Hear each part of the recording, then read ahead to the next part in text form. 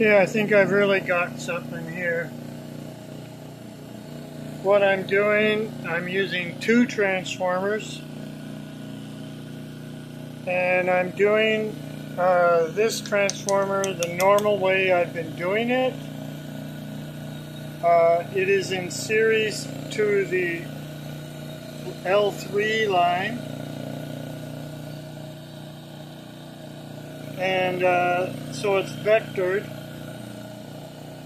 And then I go into one side of a 4UF cap, and the other side of the 4UF cap goes to the L2 line, okay? And so that's what I've been doing pretty much past week, maybe couple weeks. And then I take what's kicked down on the 3.5 ohm side, and I run that through a full wave bridge rectifier. AC out into the AC half, that's the green and the green, and then the white is the white is the ground, and the red is the positive going into the battery to charge. And I've been getting only about 340 milliamps, 340 milliamps. And I need more than that, lots more than that. So what I did is, I did the same thing as I'm doing here, a vectored transformer. Actually, I'm sorry, I'm not vectoring it. I put a transformer, one of these Radio Shack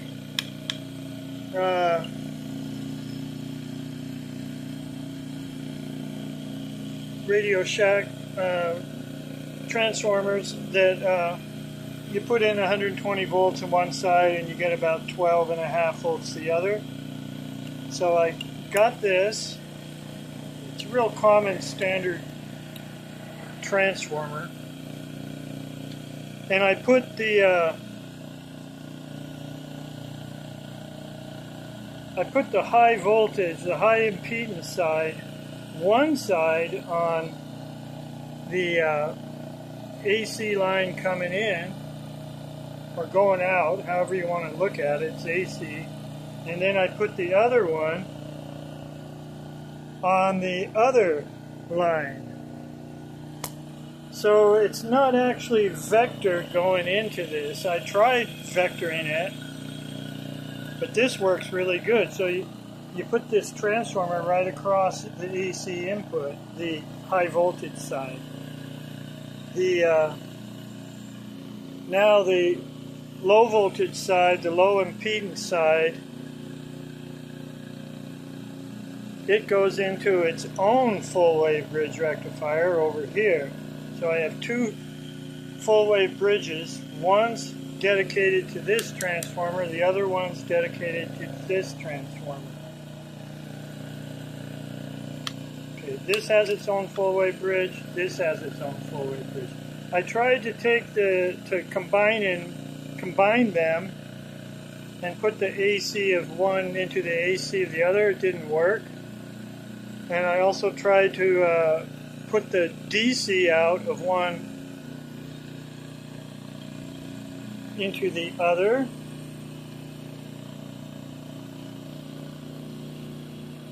But I guess that's actually what I'm doing now, because the DC out of this goes to here. Oh, sorry. DC out of this full wave bridge connects over here to the DC out of the other one. I wrote a drawing here, so if you're going, what the heck is he talking about? I'll go through this drawing I did, because I want to remember all this. And now, remember I got 340 milliamps. Look what I get now when I what's being pumped into that battery. That's pretty effing good. So now watch this. I I disconnect one of the full wave bridges because I have, oops.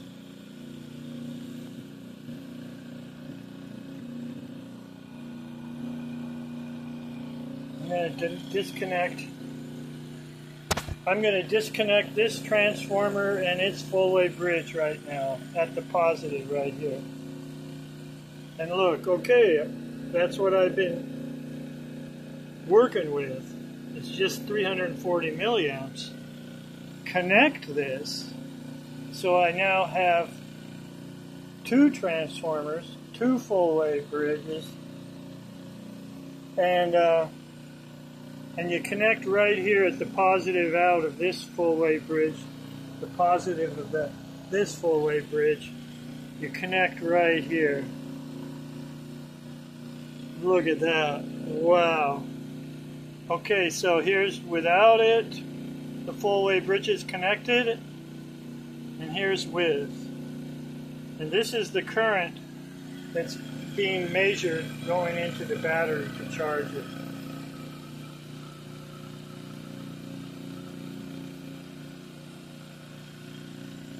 Okay, now we'll go over this beautiful drawing.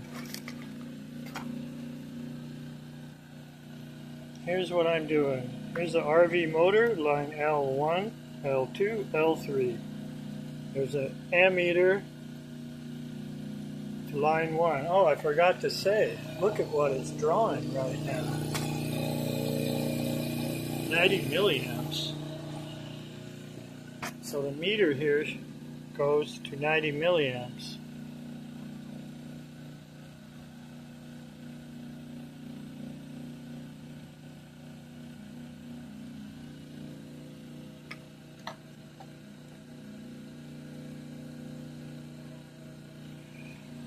Anyways, I might have a mistake here. Bear with me.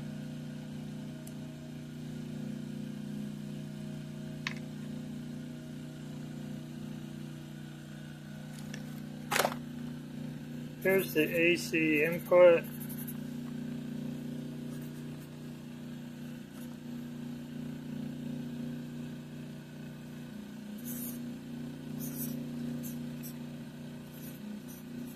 Here's the RV, not such a good picture.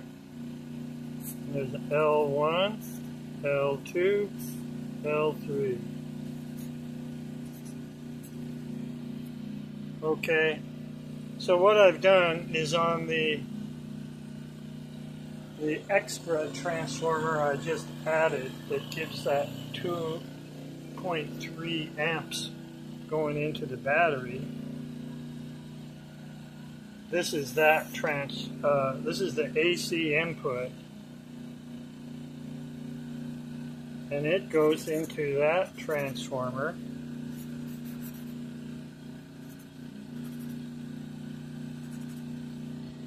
Like this, real normal. The AC input goes right across.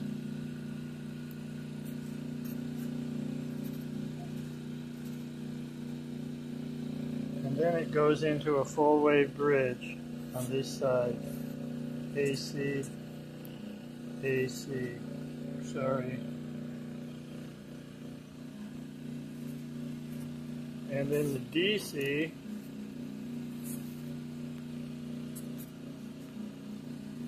into the battery to charge.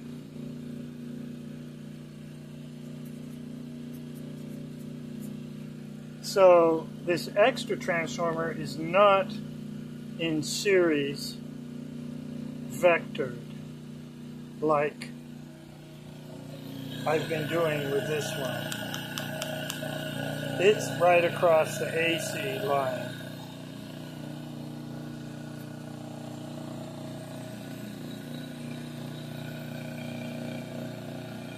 And listen to if I disconnect.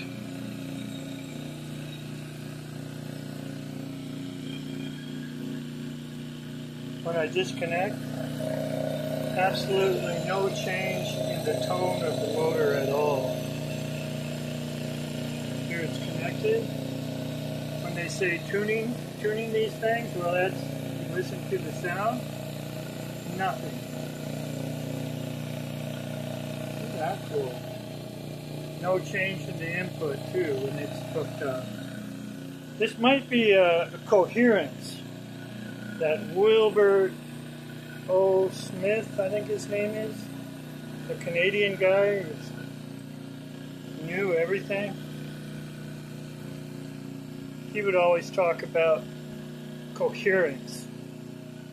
So perhaps I've done that. Okay, so sorry about that. I'll make one of my computer drawings of this later on. But you know, I want to make sure I know what I can copy what I'm doing again.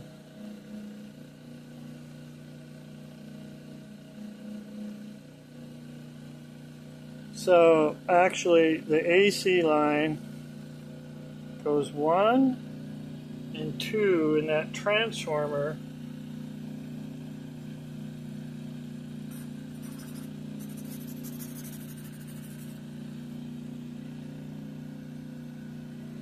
Goes like that from line 1 to line 2. And this goes, forget about those scribbles. Sorry about this, you guys. I'll make a nice drawing. Okay, so I'm gonna tear all this apart, so I want to be able to put it right back together how it is. So again, this transformer, 9.9, 3.5, this is in series to the L3 line.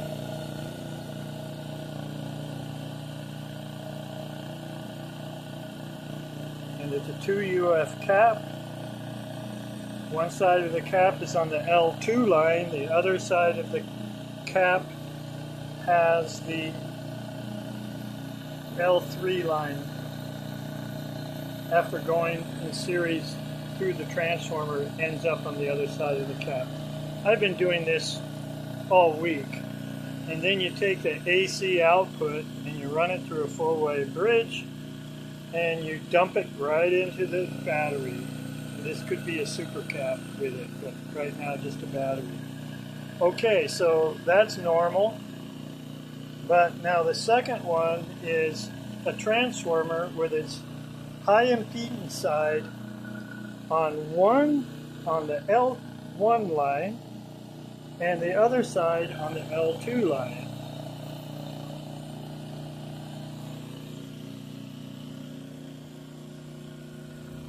So it's not vectored, it's not in series, it's in parallel to the AC input.